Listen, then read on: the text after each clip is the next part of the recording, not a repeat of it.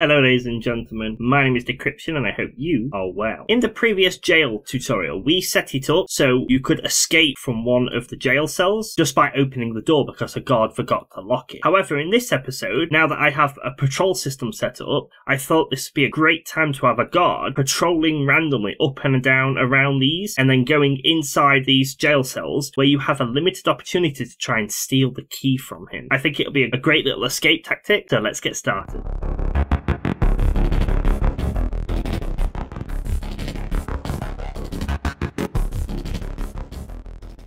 So one thing you might notice is I am still building the world up and there's lots changed to it, including the jail. It now has this big roof thing on it, which makes it look so much better than having this nothing up there. And one other thing you'll notice that for a future video, I've made one of the jail cells bigger. So we do have these random cages here, like so, but I do now also have a full body cage here. And I figured it'd be a great way for us to have a trapdoor or something so you can escape out however you want to. So not much has changed in that regard. So the first thing we need to do is let's actually set up the patrolling guard to just basically move backwards and forwards down here. The key thing we've got to do is we've got to make sure he goes in each of the cells inside here, because you'll see in here we need to have enough room that we can steal it from him if he comes up. I'm thinking if he walks up to here, maybe waits for a moment, then walks out again, and then we'll have to do it in all three rooms, which is totally fine. Maybe in the future we can look at making it so he only walks into your cell, but I think if you're in prison, the waiting will be a bit tense, so it could be cool. So to start, let's start building up the patrol point. I'm thinking we'll start the patrol point from here and it'll go up into there, out, back into there, out, back into there, maybe even walk past this one for later when we do that one. It can circle round a bit, maybe even make him wait here for a minute, walk back over, and then the loop can be complete. So if you have been watching my AI series, we have added a editor script to make it easier. Let's open this up. There we go. So I'll just drag this over here because we don't really need it anywhere specific, and I'll add my first patrol point in to about there and make sure it's rotating roughly the right direction. So all I have to do is click add next patrol point and it sets absolutely everything up for me, so you can see everything's linked up correctly like so. So I'll grab this one, I'll add another one which I can drag out of here up there. The visualizers might not look fantastic, but for the sake of the game it will work. We'll rotate this one, drop it inside there just so the player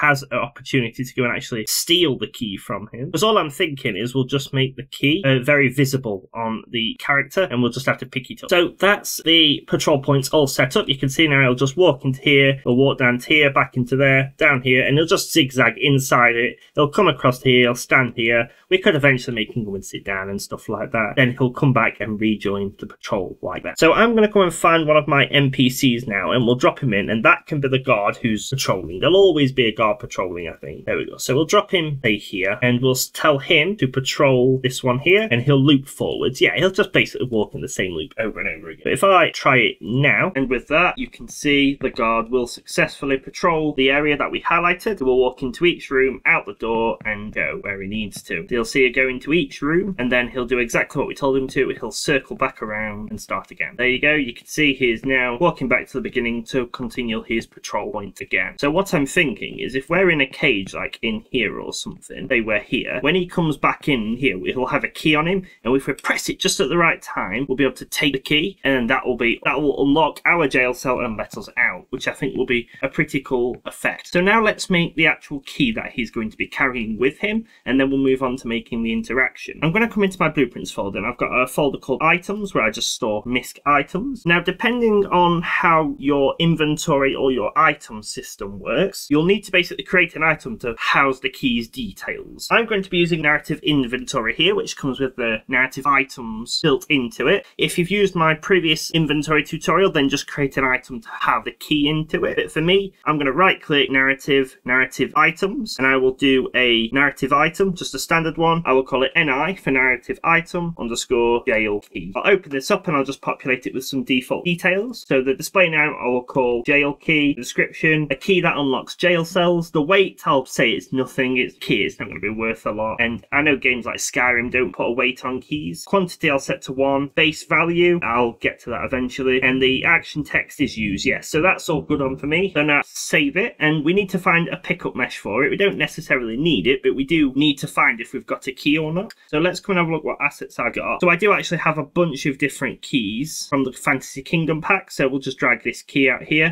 Yeah, it looks like a key. That's the important thing. So now that we have the key, I want a big silver key actually. That's actually stereotypical jail key, isn't it? I'll assign the static mesh to here so it's a pickup. I'm not going to worry about the thumbnail for now. That's just how you actually display it in the inventory. So now that I have our key item, I can actually create the pickup for it. So what I'm going to do is I'm going to right click blueprint class. I'll set it to a type of actor and I'll call it BP_jail key pickup. And I'm not using my abstract class for it because this abstract class by default has rotating movement. It has a trigger on it and all that stuff. I don't want it to work this way for the jail key. I want the jail key to be different. I want it to be static because it'll be equipped to the enemy, and I want you to have to interact with it to pick it up. So inside here, I'll just add a static mesh and I'll place our key onto it. I'll search for key, and then some other bits I will do is I'll just come off and turn navigation off because we don't need that on. And I'll also find the collision settings, and I'm actually just going to disable all of the collision on this one like so, because we don't want it on here. I want to give it a bigger collision radius. So I'm going to actually come and add a box collision, and I'm going to make it just as wide as I think the player needs to actually be able to see it, because I don't want the player to have to just click the guard's head and they get it, but equally I don't want them to have to hunt around and get the pixel level ready of it. So I think something like that, hanging off the side of the guard. Let's give it a little try. So on the guard here, I'll just fit this just roughly to his side. So if I just drag this inside to the guard here and just 0, 0 it, drag it off to his side very roughly like it would be, you can see I rotate it. It's pretty much giving the player a much bigger area to be able to capture that key. So it means they stand a greater chance. You could always reduce this if you want your game to be harder, but for me, the guard's going to walk in, you capture the key, you know, you go from there. So let's delete that off. So now that I've got this key here, we actually need a way to add this to our inventory when we pick it up. Again, depending what inventory or item system you're using, this could differ for you. For me, I created the narrative item jail key here. I'm actually going to come and add a variable for this. So I'll just call it narrative item, and I'll set it to a type of narrative item, and it will be a class reference. I'll make it instance editable if we need to change it. By default, I'll just set this to our jail key, and then this is the part where we actually need to interact with the box and then add it to the player's inventory. If you have an interaction system, I'm going to use narrative interaction. If you have your own, or you've used the one from my previous tutorial, just add your interface and do all the bits you need. And I'm going to come into my blueprint narrative interactions folder, and I'm going to create my own interactable for it. So I'm going to right click blueprint class, all classes, and let's search for narrative interaction. If you've got your own interaction system, you will not have to do this, so that's okay. And in here, I'll call it interactable item pickup, and I'll open this up. I will come and override the on interact function here, and I'll get the interaction comp, and from here I will do get owner, which gets the owner of the component, so that will be this jail key here. Then we need a way to actually get this narrative item so we can add it straight to my inventory. So for this, I am going to come and create an interface to handle this. So I'll create a new folder inside here called interactions, and I'll right click blueprint interface, and I'll call it BPI_item pickup. I'll open this up. I'll simply name the function get item, which will have an output of the narrative item. So the data type will be the narrative item class, just like so. I'll compile and save. I can then add this interface to my jail pickup, like so. I can implement this interface just by double clicking it, and I can simply return the item. If you don't know why we're doing the interface, it does save on memory, because otherwise we'd have to cast in here to our BP jail item key, meaning whenever one of these is loaded, the other one is always in memory, and that's not something we might want. Whereas now with an interface, all it does is load the singular function. It's a lot more efficient. So from the get owner, I can now do get item from the BPI item pickup we've just created, and then finally from the interactor, I can do get inventory component, and then try add item from class. So this is how we're going to handle picking the key up. I'll connect the item key across. The quantity I'm going to ignore. I'm just going to set to 1, and if the narrative item wants to overwrite it, it can. And then the add result here, I'm going to do a break on it, and if the error text is empty, meaning there's been no errors, you're not full on inventory, or you don't have enough to pick this up or whatever like that, then from that we will get the owner and simply call destroy actor. So we destroy the key once we've it up, because you don't want it to remain there and you're keeping it up. With a little bit of tidying, we can make it look a lot neater. There we go. So this interaction, when we interact with it, we'll get the item from the owner. It will try to add it to the inventory. If it succeeds, then it'll destroy it, otherwise it won't do anything. I will just add a print statement down here, just in case, saying error cannot pick up item. And the last thing I'll make sure I do is just make sure we disconnect the interactive comp and the owner. The interaction comp is the interaction from the player, not the actual component. Just do get owner to get your item, then add that to your inventory. And now we can compile and save. And now if we drop this interactable onto our character, item pickup, we can now reset the text. So we'll say jail key, the action text will be take, and now let's just drop this key in the world, and let's just test if I can actually pick it up before anything happens, because the last thing we want is to be adding it to the guard and we can't pick it up because we've made a mistake there. Now you can see as the guard walks around, the key is right here, we can pick it up and it will be added to our inventory ready to use. Awesome. So now that we have a working key, we need a way to actually equip it to the side of this character here. We could also randomize the side if you want, but I'm thinking he'll always walk in forwards and he'll always turn around, so you can get away with putting it either side. But I'm going to come and open this character up and let's take a look at him. Now he does actually have a right and a left weapon which are bound to his hands, so that's so we can carry things, but he's got no hidden sides where we can do it. So I'm going to come and open up his static mesh, and you can see the weapons are in his hands for if he wants spheres, which is something I've done off screen anyway, but we need to be able to equip it either to his side, his back, or the other side depending on what you want. So I'm just going to equip it to his right side here. So what I'm going to do is find the closest bone to what looks like it'll work. So it's probably actually going to be the pelvis here, and then I'm going to right click on the pelvis and I will do add socket. This pelvis socket I will rename to socket underscore right equip, and then I'll just move it so it is at the side just like so. And while I'm here, I'll also right click on pelvis and I'll add another socket just while we're here, and I'll call it socket left equip, and I'll just drag this out to the left side. And now we've got a right and a left, so we can really take our pick to what we want. And what this now lets us do is if I come and edit his parent blueprint, because all of my actors use the same skeletal mesh, I can duplicate one of these items or just add a basic static mesh in just like so, and I'll call it right pelvis equip, and I will attach this to the socket right equip, and I'll just make sure it's set to 000, which it is. I'll duplicate this and do the same for the left, and then I'll make sure the socket is set accordingly. And now what this means is if we ever have it so the characters can put their swords away, or we need to attach a key to it, we can just simply set these static meshes here. If I set this one to a sword, it needs a bit of finesse and a bit of rotating, but it does successfully mean we can add it wherever we want. So if we add our key to it and test this, it definitely needs rotating to match the key's native position. We open up the skeletal mesh again and let's take a look, basically rotating upwards 90 degrees. So if we grab this right one and rotate it upwards about 90, and we'll do the same for the left one, save it. If we check again now, you can see that it has successfully rotated. It's not the right way, so let's just play around with it until we get what we want. There, so the key is now successfully there. I might even move it out just a little bit more, just so it's got a little bit more room to basically sit, so it's not going inside clothing. There, so they're now carrying a key. You could get extremely accurate with it, balance it against the clothes. My game's fairly cartoony, so if it's floating, it's completely fine. I'm going to remove this static mesh from it, just so it's not interfering with anything. And now back on our NPC guard, we now have a place to plot the key so they can pick it up. So let's go and create our interaction to actually spawn the key, lock our jail cell, and attach the key to the guard. So I'm going to delete this key off because we don't need it now. And I'm going to come into our jail cells, escape techniques, and we've got this BP jail escape key blueprint here. So I'm going to right click blueprint class. I'll click jail, and I'll call it BP underscore jail escape underscore steal guard key. I'll open this up. So to create an escape technique, all we do is apply an interface to it, which will be our jail escape interface, and it gives us a simple interface of setup escape where we can code basically everything we need it to do. So let's break this down. What do we need to do to make this work? We need to find the guard and we need to give him a key. That's step one. Step two is we need to actually lock our cell, and then step three is to make our cell unlock with the guard's key. So how do we go about finding the correct guard? But now I am going to simply make it easy and give him a specific tag of jail guard. In the future, we are going to create a jail guard manager system where it states that this big building is a jail, this guard is a jail guard, and that allows us to know when we've left the jail or when we've gone inside the jail. We can have guards on different rotas, you can have multiple guards. For now, I'm just going to do it simple just to keep the escape technique simple. So in our escape here, I'm just going to drag off and do get all actors of class with tag. The actor class will be our BP NPC, which is my generic NPC. The tag will be jail guard. I'll loop over all the actors because it might be that you have multiple keys you can steal. And then from here, we can now spawn our key. So we'll comment this one to get the guard. So that's step one. Step two is to spawn our key. So let's drag off the loop body and do spawn actor from class. The class will be our jail key pickup. The spawn transform, I'm actually going to right click and choose split struct. The spawn location, rotation and scale, I'm going to all leave as default. I'll set the collision handling to always spawn ignore collisions because when it spawns, it's going to collide with the guard. That's okay. Let it do it. And what I'm going to do is drag off from this array element, and I'm actually going to choose attach actor to actor like so. The target target we're trying to attach is our key. The parent is the guard from the array element. The socket name is whichever socket you wanted to attach it to. So because we've done 2 and I want it to randomize, I'm actually going to drag off this socket name and do select. And then in option 1, let's find the name of our socket. So it is socket left equip. And you don't need to worry about translating this because the user will never ever see the names of sockets. So you're okay. So we'll put the 2 sockets in there. Then I'm going to right click and do random bool and then connect it into here like so. If you've got more than 3 locations, just do a random integer which goes between them all. So if you've got one on the back or one in his hands or something like that. So this will come and randomize which socket we attach it to and attach it like so. So that's step 2 done. And I'm going to comment it saying attach key to guard. Step 3 was for us to lock our jail cell so we can't escape it. Well, by default, our jail cell is indeed locked, but it won't hurt to force it to be locked just in case of a glitch. So you'll see we've got a lot of stuff where we need to drag it across, and you know I'm not a fan of that. So what I'm going to do is come and promote this jail cell to a variable just for now. Called jail cell, that's fine. I'll connect it all up. Then over here, I'm going to drag the jail cell off and I'll just set unlock status and I'll make sure it's not unlocked, so it's definitely locked. And I'll wrap this in a comment lock jail. Now we need to actually tell our jail that you can't unlock it unless you have key. So back on our jail cell here, if we open this up in here, the way we interact with this is by this new interactable we created in the previous tutorial. And if you've got your own interact function, you'll have that as well. If I edit this here, you'll see the only way we can interact with it is if it's unlocked like so. However, we need to adapt to this now and say it has to be unlocked, or if you've got the key, you can circumvent that and unlock it automatically. So what I'm going to do is I'm going to come and create a new variable called requires jail key, and I'll just set it as a boolean and I'll make sure it's instance editable. By default, I'll tick it as true. All the jail cells require a jail key to unlock. And now what we can do is start altering our logic. So what I'm going to do is I'm going to drag this return node away and I'm going to add a branch in between here. And then I'm going to drag our requires jail key down and drag off of this and do and. So I'm going to drag off our interactor here, which is where our player comes from, because that's the one who will be interacting with it. Otherwise, it might be an NPC. And I'm going to get the inventory from it. And then I'm going to drag off and check if they have an item. The item class I'm going to check for is the jail key, the quantity of 1, and I'm going to ignore visibility. And I'll connect this up to here. If you have an inventory system, it must have an has item check. If it doesn't, return your inventory system. You need some sort of way to check if you contain an item in your inventory. I have unfortunately seen some in the past which don't let you check if you have an item in the inventory. Just find another one or build it yourself, either way. So if it requires a jail key and we have the jail key, then we know we are able to unlock the door. So if it's unlocked, and I'll drag this down and do a not boolean, and I'll connect these two together with another and, like so. So if it's locked and we have the jail key, then we know we can successfully unlock the jail. And I'm going to say if the jail cell is unlocked true, then we can just connect it to a return node returning true. Door is unlocked. So that's if they forgot to lock the jail cell or you've already unlocked it previously. If it's false, then that means it's locked currently. So then we can check whether it requires a jail key or not with another branch. If it requires a jail key and we have the component, then we can just unlock the jail cell like so. Door is now unlocked. However, if we don't have the jail key or it doesn't require a jail cell, then we can successfully continue to lock it by saying the door is locked, and we'll make sure we untick. Now I know that's a bit confusing, so let's run through it one more time. Firstly, we come in and we say, is the jail cell open? If it is, then we just come up here. It shouldn't be checking if we can or not. It already is open. However, if it's not open, it means it's closed. We then check, is it locked? If it's unlocked, then the door's unlocked. We can just go straight away with it. However, if it's locked, then we check, does it require a jail key and does the player own the jail key? If they do, then it will now unlock the jail cell, which is perfect. However, if it's not, then it will continue to keep the door as locked. The next change we need to make is on the actual interact function. So this is the one where it actually opens it. So all I'm going to do is come across and say, if the door's open, close the door because we're reversing it. If it's unlocked, open the door. However, if it's locked and it requires a jail key, then if it's true, then I'm going to get the player pawn, and from here I'm going to get their inventory, and then I'm going to remove an item from the inventory, and I'm going to connect this up to our true because it requires a jail cell key and we need to remove it. The item I will drag off and I will do construct object from class. I'll set the class to be our jail key, which is there, and I'll connect this to the narrative item here. Then if if I connect this construct up to the true, reposition everything so it looks a little bit nicer. There we go. So now we come in. Is the door open? Close the door. Otherwise, is it unlocked? Open the door. If it's not locked and we require a jail key, then spawn the jail key because we know we've already got it at this point, and then remove the item. Else, then we'll just not do anything because the jail's locked and we don't own the key. So that's fine. So now that we've removed the item from the inventory, what we need to do next is actually open the door. They've got the key. They can now open the door. So we'll just copy the open door and paste it over here like that. In theory, we should probably check if the return value is true, because if it's not true for whatever reason, it means something's gone wrong. It can't remove it from the inventory. It's a locked item, maybe something like that. So if it's true, we can remove it. If it's false, we'll print out an error saying we can't remove it just in case. So now we have our interactable door on our jail cell set up. We have our escape technique. Let's actually add the escape technique to the data table. So if you open up your content drawer and we'll go into our blueprints data table jail cells and we'll open up our jail technique, we'll add a new row just below this and I'll just add our new escape technique. So we want steel guard key. I'll also name the row here so it's a bit easier to follow. So I'll call it steel guard key and I'll just call the top one door left unlocked, just so we can see it a bit easier. And back on our jail cell where we add an escape technique to it, I'm just temporarily going to disconnect the random and I'm going to add the steel guard key. So it automatically always picks that one when we get sent to jail. So now I'm going to come back into the game. We'll press the P key and hopefully be sent to jail. So now we're in the game. We can see the guard is successfully running around. If I press the P key, we get sent to jail. Here we are. The door is indeed locked. So eventually when the guard comes in, we hopefully should see him have a key. My game is lagging. I don't know why it's decided to now build shaders. So we'll just press F8 to just jump out into debug mode. And let's go and see if this guard actually has a key. Where is it? Does he have a key? Yeah, I can't see one. So let's just pause the game. Let's take a look at him. So he does indeed have a key. It's inside his body, which is, you know, perfect. But he does at least have a key. So we need to figure out why it's inside the body. So if we take a look at the jail escape steel guard's key where we spawn it. So we spawn it at 000, then we equip it to the guard and we've set everything to keep relative. So the reason this is not actually equipping to the actor properly and instead going in the middle is we're trying to attach actor to an actor, which is the key to the guard here, but this guard doesn't have the socket on it. The guard's mesh has the socket on it. So we're trying to apply it to this NPC guard here. That doesn't have a socket. We need to apply it to the mesh. So instead, we're going to delete attach actor to actor, and we're going to drag off the array element, and instead, we're going to do attach actor to component. So we're attaching our key actor to a component of what we want, which will be dragging from this array element and doing get mesh. We want one right at the bottom, get mesh, and we will plug the mesh into the parent, and then the target we will disconnect and connect to our key like so. We'll make sure that we connect up our socket names and we'll just keep everything as is and then connect this over here. So now instead of attaching the key to the actual parent here, we're attaching it directly to the mesh where it can find socket. So let's give it a go. Let's click play and see how we do now. So now we're in the prison. If we press the P key, we will be teleported into jail. The door is locked and the guard is just walking back to the beginning. We can see on the compass. Whether we want to keep the compass there or deactivate it, I'm not sure. It is now coming in. So hopefully we will be able to see the key. Has he gone? No, he's in other jail cell. So we should be able to see him walk in and he has the key. He didn't walk in far enough though, so I have no chance of grabbing that at all. But if I press F8 and pause the game, we can go around and see he does indeed have the key. So it is hanging off of him a little bit. You're not going to see it. So now we actually need to check that we can actually grab key. That's the one thing I'm cautious about is if we're looking through here, is our line trace going to stop because it's trying to get through it to get the key if it's behind it? If so, we'll either have to disable the jail door or rotate the jail so you have to grab it from this side. But for now, we need to make sure the guard walks in far enough. Because at the moment, he's walking in and stopping around here, which is not enough room for you to get it. We need him to walk a lot closer. So what I'm actually going to do is modify my AI movement where the guard is walking. So I'll go into my AI tasks, move to patrol point, and instead of 200, I'm actually just going to change it to something like 50. So he has to get really close to that patrol point. And in the future, we will make it so these AI patrol points actually stop the guard, so we can like look in the jail cell, look in a different one, and then walk away. It gives him some delay time. And now if I press P, I'll be teleported to jail, and where the guard is, where is he? He's coming into the other jail. Now he's going the other way. Now he's coming in. So hopefully we should be able to grab the key if we're quick enough. No, we can't get the key at all. So I do think the jail door is stopping us. So in order for us to test this a bit more accurately, what I'm going to do, I'm going to come and grab this jail here. I'm just going to give it a tag called testing cell. It doesn't really matter what it is. Then I'm going to jump to my key press where I actually teleport the player into jail. And instead of getting a random actor with an interface, instead what I'm going to do is simply call get all actors with tag, and I'm going to put our tag into it. I'm going to get the first one, and that's the one I'm going to use, because then we can ensure we always go to the same jail. And then first thing I'm going to try, just to make sure it's not the door, is I'm actually going to rotate the jail sideways, so we'll be pointing outside of the jail and hopefully be able to grab the key. So let's press the P key, and the guard should be almost coming straight in. So now you can see we've gotten on. Oh, we did see an interaction though, so we are getting closer. It does appear that we have to do it through the bars, which isn't fantastic, but it is something we can improve upon. So it appears we do have to do it through the bars, which is slightly annoying. I'd rather the bars just not be there, to be fair. So what I'm going to do is jump into the jail cell, and depending on how your interaction works will kind of depend how you go about this. But what I'm going to do is make sure my cell door is blocking the trace responsive visibility for narrative interaction that uses the trace response visibility. Check what your interaction uses, and then make sure on your cell, we can hit custom for a moment. I'm actually going to tell it to ignore the trace response visibility, which now means that the interaction trace for this one will just go straight through these bars, but the door will block it correctly. And because we've modified the door in the previous episode, it's one big. So hopefully our trace response should just go straight through this now. Another thing I'm going to do is it is quite hard while the guard's not stopping to actually get the key. So what I'm going to do is go to my BP jail key here, and I'm actually just going to make this bot a lot bigger. Now the collision on this box is currently set to overlap everything but block it. I don't think we need that. Seems a bit overkill. So on the key, I'm going to come and change the collision type to no collision. Then I'm going to change it to custom. I'm going to set the collision enable to query only, so we can only query it. I'll take ignore for everything except the visibility trace response, and I'll also come and set it to world dynamic. So what we've basically done now is we say ignore every type of collision, only block trace responses for the visibility channel. The type of object is a world dynamic, so that just means we're spawning it in dynamically, which we are, and then we're only accepting query responses. So this is now really efficient in the collision area. So now if we teleport to jail, and as the guard walks in with a bigger key, we should be able to go take jail key. Did we get it? We did. We can now unlock the jail door. How cool, it's working. However, we do have a few glitches, so I can't actually get out at the moment because the jail door is rotated. So we've got a couple of ways we can get around this. We could modify our interaction system to turn from a single trace to a multi-trace, meaning whether it hits something or not, it's going to keep going through it. Now that's okay, but 9 times out of 10, if it hits something you want it to hit it, that's the end of it. So I don't feel comfortable doing that. The other option is we rotate the jail cells in such a way that you can still escape it, but you can still grab the key, which is a bit awkward because then we won't be able to plan it out how we want. So the route I'm thinking of going for is instead, when we spawn the jail escape, we'll just disable the jail door, so you can't interact with it at all. And then the line trace will go straight through it, then we can pick the key up, and then at that point, we re-enable the jail door. That's what I'm thinking we'll do. So in our jail cell here, we need a way to get the interactable door here. At the moment, we're not casting to it at all in here, we're using an interface. So let's go and modify our interface for it. So I'm going to press Control P to open up the open asset, and I'm going to search for BPI jail cell. And this is our interface to control it. I'm going to add a new interface to it with the add button at the top, and I'll click function, and I'll call it toggle interaction collision. And I'm also going to add an input of a boolean called active. And this is whether or not the jail cell's interaction is active or disabled. So what I'm thinking is, since we're adding it to this interface, instead of simply returning the interactable, we'll keep it all local to the jail cell. So the jail cell will control deactivating itself, activating itself, doing whatever it needs. Everything else can just call that. Then we've got a single point of entry for what's changing the interactable if it needs to. So I'm going to come and add the toggle interaction collision here. And then from here, I'm going to add a branch at the beginning of the active here. So if it's active true, then we want to grab the jail cell door and call activate. And I'll also tick the reset just to make sure that anything that needs to reset resets. I'm going to drag it down here, and I'll also call deactivate, which will hopefully disable it. So let's try it like now. So I'm not sure whether we have to disable the actual collision on the door or it will pass through it because there's no interaction component on it. So we'll try it like this, and if it doesn't work, then we'll just disable the collision as well. But now all we need to do is come back to our escape technique, copy the jail cell, and simply call toggle interaction collision, and we'll keep it as false like so. We'll add a comment, disable the interaction until we have the key. Now we don't currently have a way to enable the interaction again, but we're just testing if the deactivation lets us grab the key in the first place. If it does, then we can enable the interaction when we get the key. If this doesn't work, then we can just disable the collision on the door and then go from there.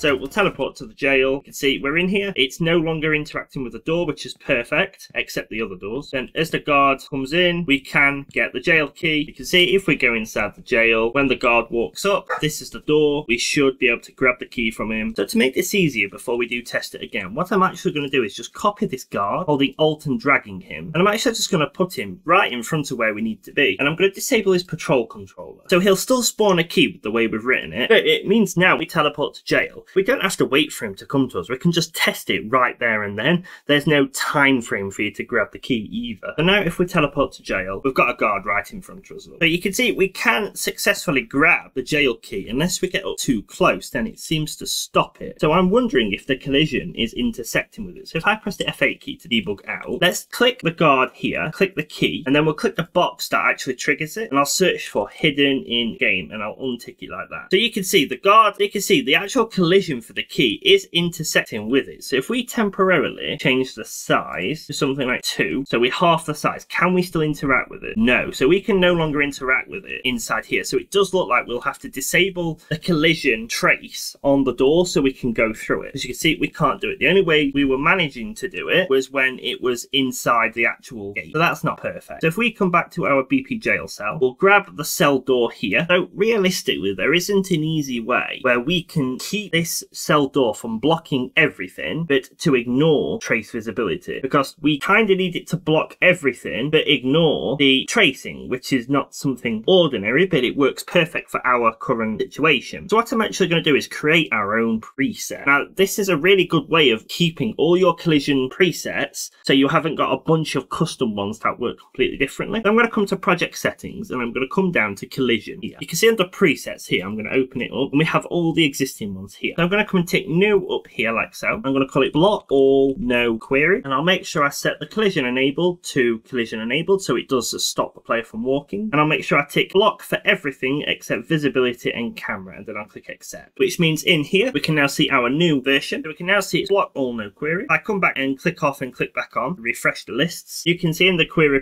you can see in the collision presets we now have our new version, which sets it up exactly how we need, which means from the query door we can now drag off and do set collision profile name, and we'll connect it up here. So if we're activating it, then we will set it to block all. If we're deactivating it, however, then in this case all we need to do is set it to our new version of block all no query, like so, and we can hit compile and save. So hopefully now this time if we test it, we'll be able to see straight through the jail door and interact with the key. There should be nothing intersecting with us on the jail cell now. So you'll see now if we press P to go into jail, we can see you can activate the jail key perfectly just like that, even inside here. If we look off to the side, we can still interact with other ones, but we can take the key. If I press it, it now disappears, the key is gone, and then that's where we need to actually enable the jail cell so we can now escape out of it again. So where we spawn the actor here and we attach it to the component, then we can bind to the key and say once we've picked it up, turn the jail cell's door back on. So I have also discovered something we're doing here. We're looping over every character and giving them a key, but then for every character we're deactivating the jail. We don't need to do that, that's quite inefficient. I'm actually going to disconnect these two and put them down here, and I'm actually going to connect these to the uncompleted. So it goes over all the characters and spawns the keys, then only once it locks the jail and disables the interaction. That's much more efficient. So what I'm going to do is I'm going to drag off our key here, and I'm actually going to get to the interactable component here, which is the one we created, and then from here I'm going to assign an event to onInteracted here. So this will tell us once we've interacted with the object. So as soon as we've interacted with it, what do we want to do? Well, the first thing we want to do is enable the interaction again. I'm going to come and copy this disable here and just paste it afterwards like so, and then we can tick it as active. So we will say enable the interaction, we now have a key. So as soon as we grab the key, it will now enable the jail cell, which is perfect. We do still have a lot of